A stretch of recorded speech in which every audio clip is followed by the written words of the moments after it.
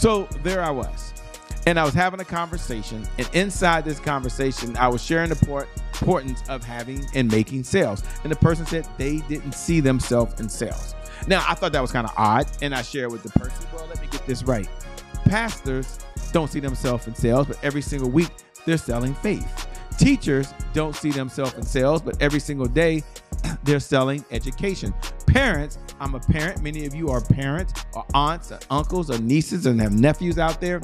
Parents every single day are selling values. So what's the big takeaway I have for you as a CEO? Sell yourself first. Every single day, you're selling yourself that it's possible. You're selling yourself that you have what it takes, and you're selling yourself that you have everything you need in order to be successful, because no one's coming to save you but you.